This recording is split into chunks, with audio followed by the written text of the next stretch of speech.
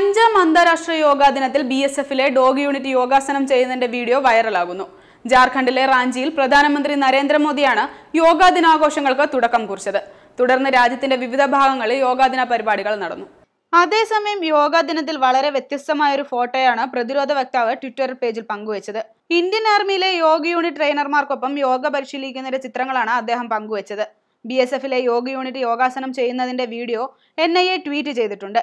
ജാർഖണ്ഡിലെ റാഞ്ചിയിലാണ് പ്രധാനമന്ത്രി യോഗാ ദിനാചരണത്തിന്റെ പരിപാടികളിൽ പങ്കെടുത്തത്.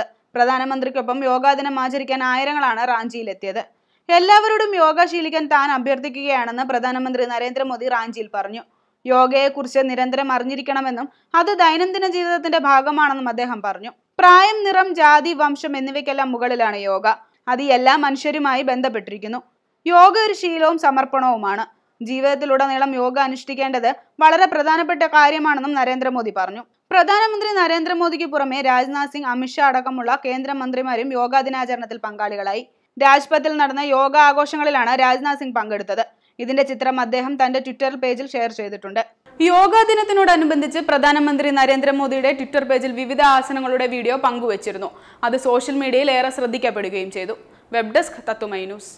കൂടുതൽ വാർത്തകൾക്കും വിശേഷങ്ങൾക്കുമായി ഞങ്ങളുടെ യൂട്യൂബ് ചാനൽ സബ്സ്ക്രൈബ് ചെയ്യൂ. നോട്ടിഫിക്കേഷൻ ലഭിക്കാനായി താഴെ കാണുന്ന ബെൽ ബട്ടൺ ക്ലിക്ക് ചെയ്യൂ.